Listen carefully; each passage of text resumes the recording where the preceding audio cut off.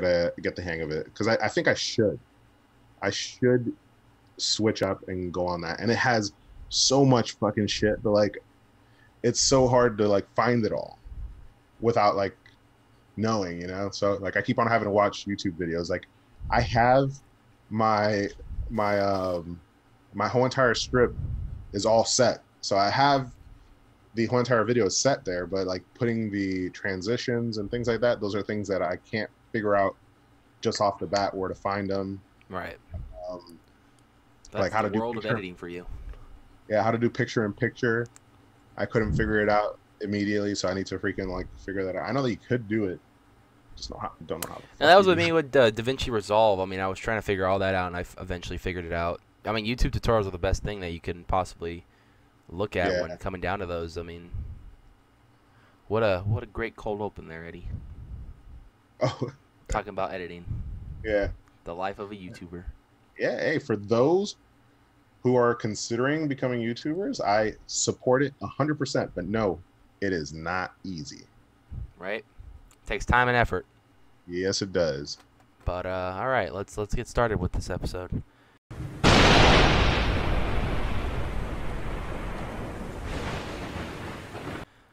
Perfect. What is going on, ladies and gentlemen? Welcome back to another episode of East versus West. Episode.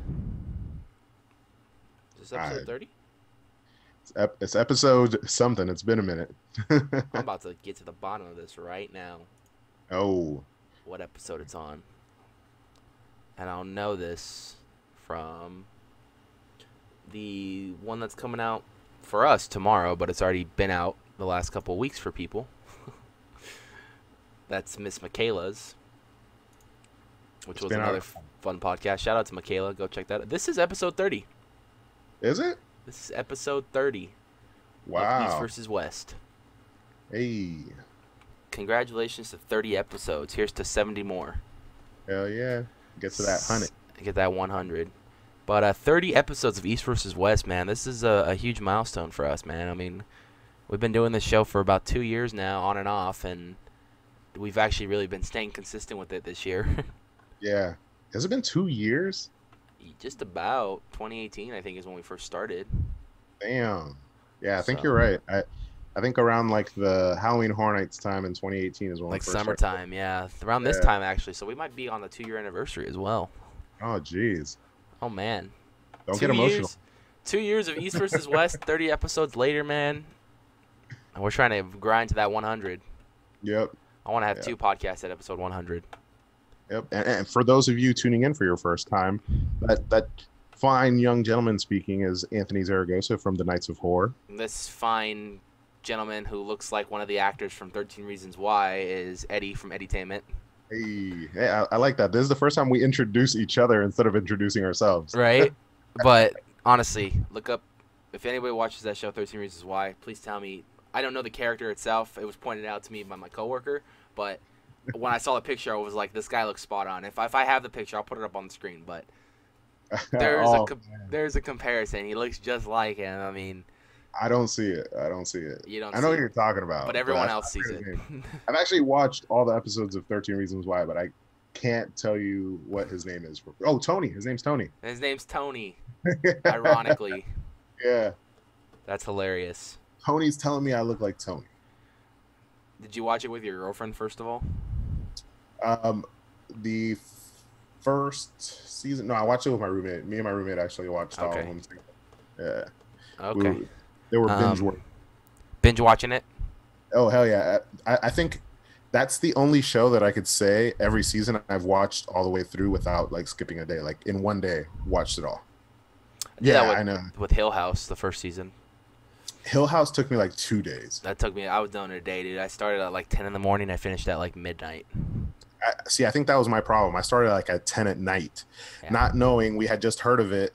And we probably went up to like 4 a.m. And then we were like, all right, we could start watching this again later on in the afternoon. Let's take a nap. And we did. And then we finished it that night. Yeah. But yeah, man, 30 episodes. I can't believe that. So in celebration of the 30 episodes, we're going to do another Coast comparison, but this was another fan-suggested one. I mean, obviously, last week was the fan-suggested one, but this is like the one he really wanted, which was comparing the two Coasts original mazes of 2019. If you guys went to the event in Hollywood, we only had Holidays in Hell and the Curse of Pandora's Box. So I had really an easy time choosing which one I wanted to do. Whereas in Orlando, they had, I think, what, like 4 or 5 originals? Something like that, yeah. Yeah, so, I mean, for Eddie, it's a little bit more of an option to choose some stuff, but it was also a fairly easy choice. Fairly easy choice for Eddie, so that's a good sign. But this video was suggested by Mr. the HHN cosplayer. And we shouted him out last week, but we're going to do it again this week because this time we're doing the right one that he actually wanted. You know, I mean, but it was still good to get that original one out of the way. We'll do more of those soon of originals and stuff. You know, we have a lot of IPs to still cover on the channel as well, so definitely stay tuned for that. But today we are doing the Curse of Pandora's Box and Graveyard Games, both 2019 HHN. We're gonna start today with the Curse of Pandora's Box. If you guys realize our pattern by now, it's back and forth. So every episode we always switch it. Who goes first? Last episode it was me. Or last episode it was Eddie. This episode will be me. So just keep up with the pattern. Yep. If anyone caught on to that, I don't know. I may have just blew someone's mind, and they're gonna go back and rewatch all of them now. They're gonna be like, these guys have been playing ninja games with my brain. They're gonna go back and check every episode now, like, holy shit, they have been doing that. But here we go. Curse of Pandora's Box, Theme Park HD. Big shout out to him. Always giving us the quality content that we have to do these coast comparisons. So here we go in 3, 2, 1. So this was this was a new location. This was also where Us was located. So this is where this is the year we didn't have the tram, but they used the tram. This is the tram garage area where they do all the repairs on the tram. So they put 2 mazes in front of it, which I thought was a very good idea. It expanded our event even more. So this is Curse of Pandora's Box. Wait, so is this an actual like building? Oh, so I don't know if you see that, but the door's opening up. If you got lucky enough to do that, that was a secret entrance to the maze, because other than that, you would just go left and continue on to the maze. If you got lucky to open that door, that was basically Pandora's Box opening up, and you got to go through that entrance. See, like, the other entrance is on the left right there, where the black curtains are, but if you got lucky enough to go inside Pandora's Box, like, you had to press a button. It was very interactive, so that was really cool. I got to see that actually a couple of times. Nice. Was it a whole different experience? Not really. I mean, it was just an alternative way to go, but it was really bitchy to see that thing open up and go through it. But you'll see a lot of props used in Black Shadow 13 3D. What is up with John Marty and these black walls, though? It's called budget. He needs to budge it. The budget a little bit more. He likes that 3D stuff, though, like 3D paint. This wasn't in 3D, but yeah, the paint's cool. Oh, I like that like kind of like wolf lion almost looking like thing. That thing's cool. There's more of those rooms. Yeah. Oh, I see. Oh, yeah, he definitely took a lot of inspiration. Did they have actors in this one? Yes. Oh, there they are. I don't know if the walkthrough he goes through has them, but there was actors. Yeah, yep. That is a dope like scare. I like that scare a lot. Yeah, it's really cool.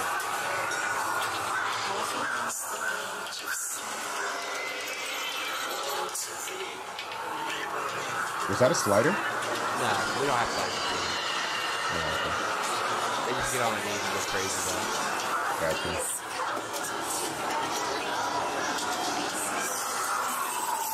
This was one of those mazes where I was like, I hope in the future we get more originals.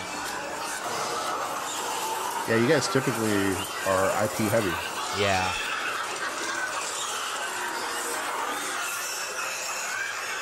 This looked creepy with the lighting it had.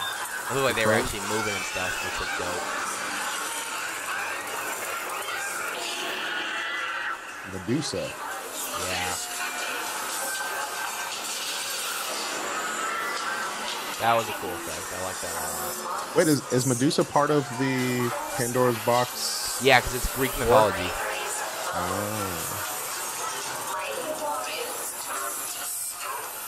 Ooh, there she is again. Got the snakes everywhere. That was a good scare. That scared the shit out of me. I know that. Her head popping out? Yeah. This was one of the mazes that we did the Try Not to Get Scared challenge in. This is actually the maze that saved my ass to go round 2 with them. So. But there's more Black Sabbath. You won the belt back? I did. You're about to see some stilt walkers right now. They look pretty cool. Oh yeah, there we are.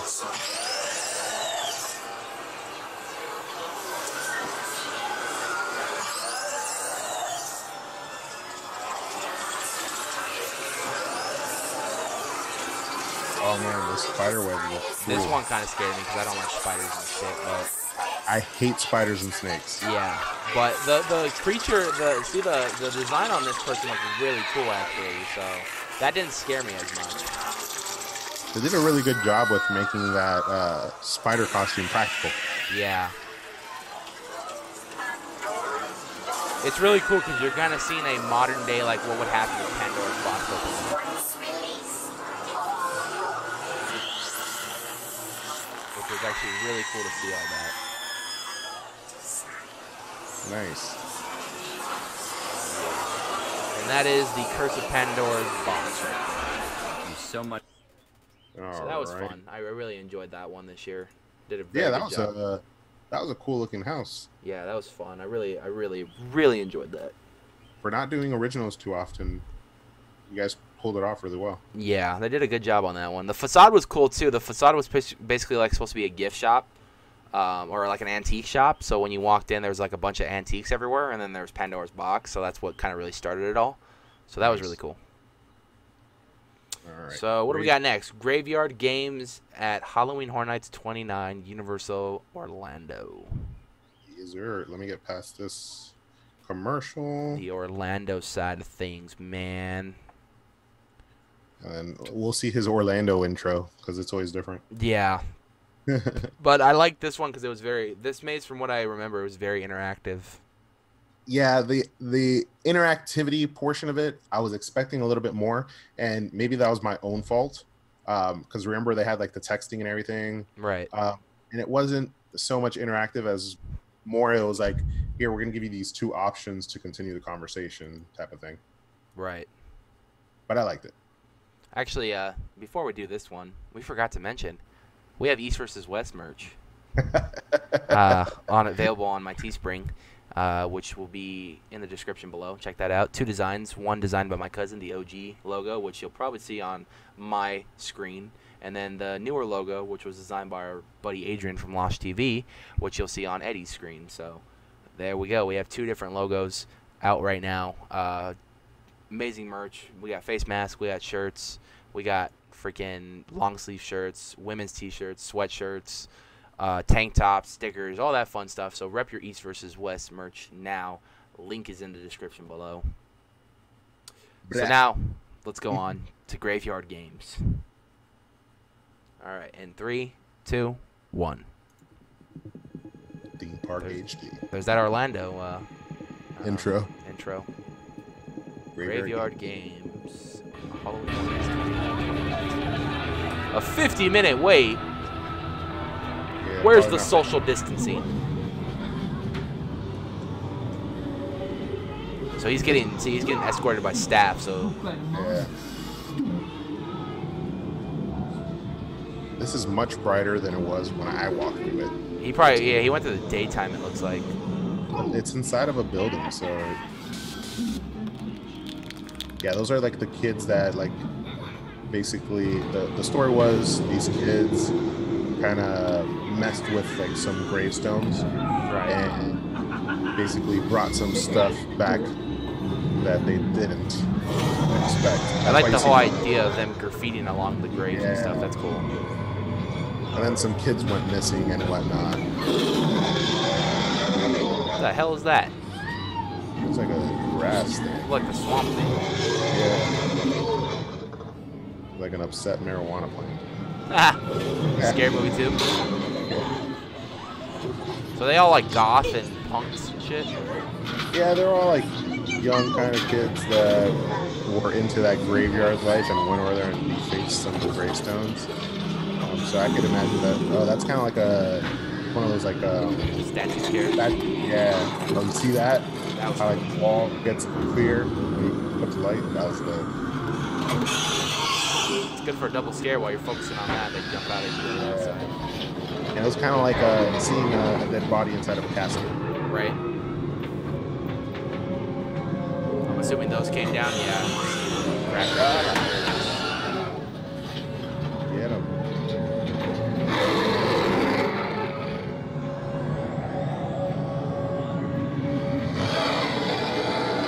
I can't imagine how expensive this is to. And shout out to the people who make home haunts. Well, when they do it, like, they are like super detailed. Yeah. And I've been to home haunts that are like this actually. Yeah, no, I've seen some of them too. I don't know if you remember this guy, but his name was Awkward Arsic. Yes. I missed that guy's concept, but he did some home haunts that were pretty freaking dope. I think you did the same home haunt actually. Did you post a home haunt? Oh, you're talking about the Krampus one? Yeah, I think so. Yeah, I went out there and we went through it and we filmed it. We got permission from the people to film through it. That was a dope home haunt. I mean, it was only like 2 minutes. We drove like literally an hour to go out there to do it, but it was so cool. That's the life. That's that haunt. I'll be attending their home haunt this year too. That's kind of how I get my haunt things out of there in SoCal too with all this. But the Bloodshed Brothers, they do amazing work. Last year, me and my photographer Robert went out there to check it out. All that's cool is the cell phone.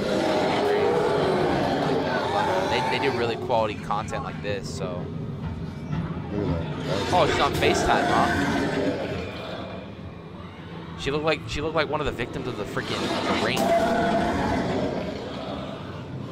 Yeah, this house was aesthetically really nice. What was that? It was just a hand scare. Yeah. Look at that hallway though. That's dope. Yeah. It was like a hallway where a seance was about to occur. Yeah. Look at this. This looks cool and shit too. I remember this. Uh-oh. Lights went out. Yeah. No, that man. About to get freaky. Oh, that's crazy.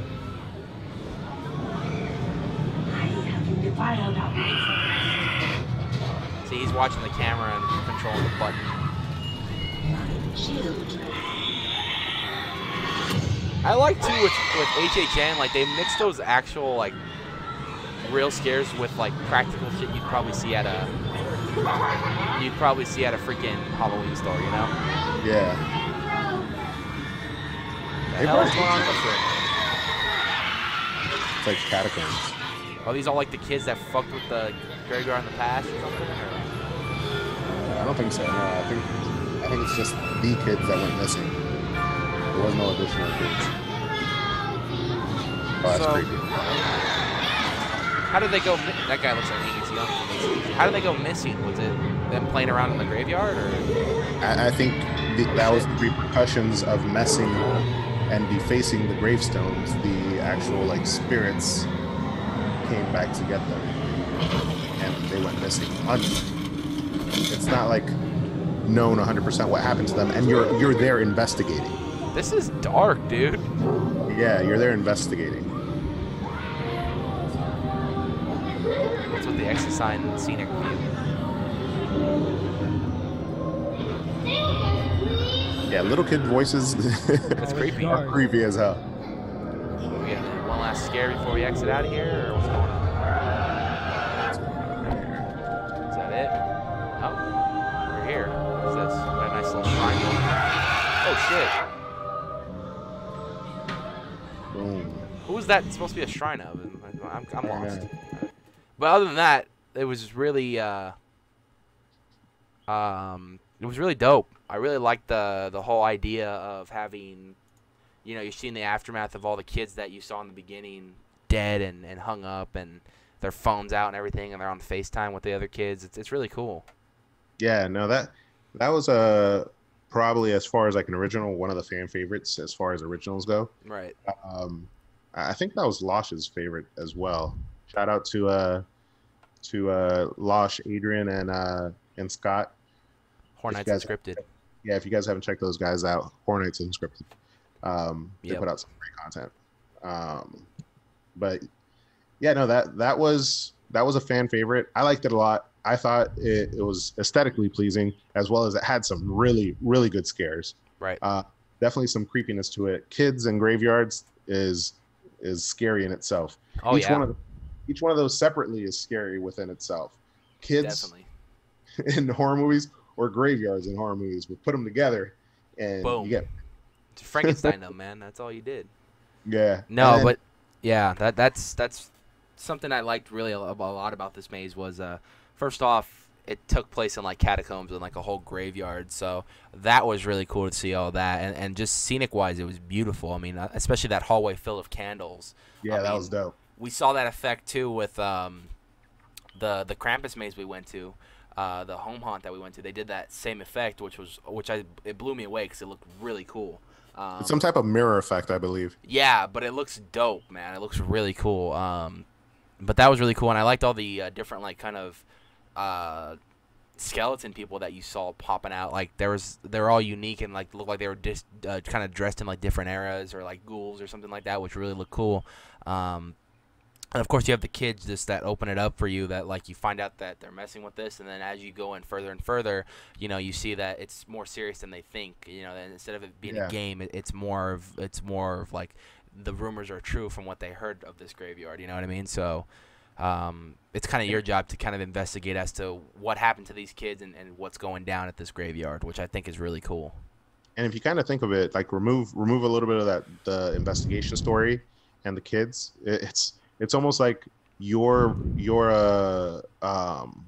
Pandora's box is almost like the blacklight version of this. Right. There's a lot of skeletons, a lot of like dead beings. Yeah. I really enjoyed the blacklight aspect of it, even though it wasn't an actual 3D maze. Yeah. And some of the puppets like that, like kind of like wolf lion type of looking thing. That thing Yeah. looked crazy. It looked like a demon dog. Yeah. But the and also the fact that you guys had like a different entryway that was interactive. You could get through it if you knew about it. Yeah. That's always cool. I've always I forget who was it? Who are the guys that do the Queen Mary and we're doing a haunt over in Orlando? Oh, you're talking about I believe it's 13th Floor Entertainment. No. No, I don't think so. Talking about Dark Horizon. Dark Horizon, yeah, they had their haunt over in Orlando, and it had like and I think over at the Queen Mary they also had like those hidden bars. Right. I always thought that would be something really cool to incorporate within a haunt, like almost taking it to an extreme haunt level without the touching and all the craziness, but kind of getting you out of your atmosphere, like if you felt lost inside of the maze. That would be psychologically that would mess with me big time, but yeah, it would be a cool experience. Yeah, no, it'd be really dope. But no, I think these are two great, solid mazes that we've had at the events in quite some time, actually. I mean, it's good that we're seeing it get back to more creativity, well, at least with Hollywood side. You know, Hollywood, I'm not saying they lack creativity, but when they release more original mazes, like that drives us fans over here in Hollywood like really psyched because we want to see more originals. And with Pandora's Box and Holidays in Hell, they did a really good job on those, and we were hoping for more this year. So we'll see. But as far as the East Coast goes, I mean, they always knock it out of the park with their originals, and they do a great job with them every single year. They know how to bring that story to life and really tie it into their event even further. If you're familiar with any of the history of the event, whether it be Cary, Ohio, or anything to do with any of the icons, like they tend to really just bring it back and kind of tie it in some way possible. Yeah, the icons and the lore of Cary-O. Cary-O. Fucking Cary-O. But yeah, that's going to do it this week for Coast Comparison. We hope you guys enjoy this one. Tune in next week for another episode of East versus West, and we will see you guys soon. Deuces.